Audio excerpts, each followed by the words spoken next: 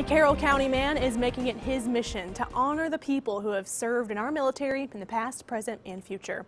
I found out how bringing the memorial in Delphi back to life is about preserving history while inspiring future generations.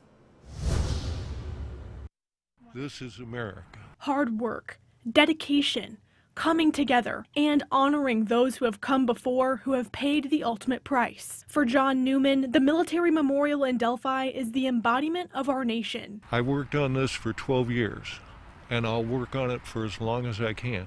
When the World War II era cannon that sits on the Carroll County Courthouse lawn was vandalized in 2008, Neumann was in disbelief. Who could take out such evil on a memorial that represents not just the people of Carroll County and Delphi, but everyone who served and their families? And that's when his life took on a whole new purpose. He spent 3 years restoring the cannon and learning about its history. Everything from the paint color to the tires to the muzzle cover is a by-the-book replica of the M5 cannon. We know this unit was taken into northern France, and knowing that we have valid knowledge is the major work. And he did not stop there, adding all 6 emblems of the U.S. military to the memorial this year, including the newest branch, Space Force. He says this work is the least he could do for the people who sacrifice so much. Some of them, their loved ones don't come home.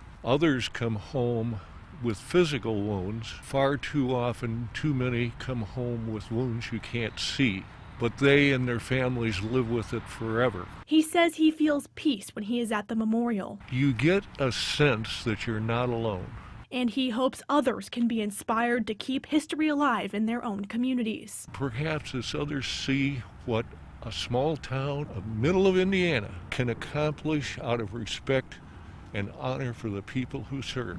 If we can bring that spirit for people to know and cherish and remember, we've done our job. Anna Darling, News 18.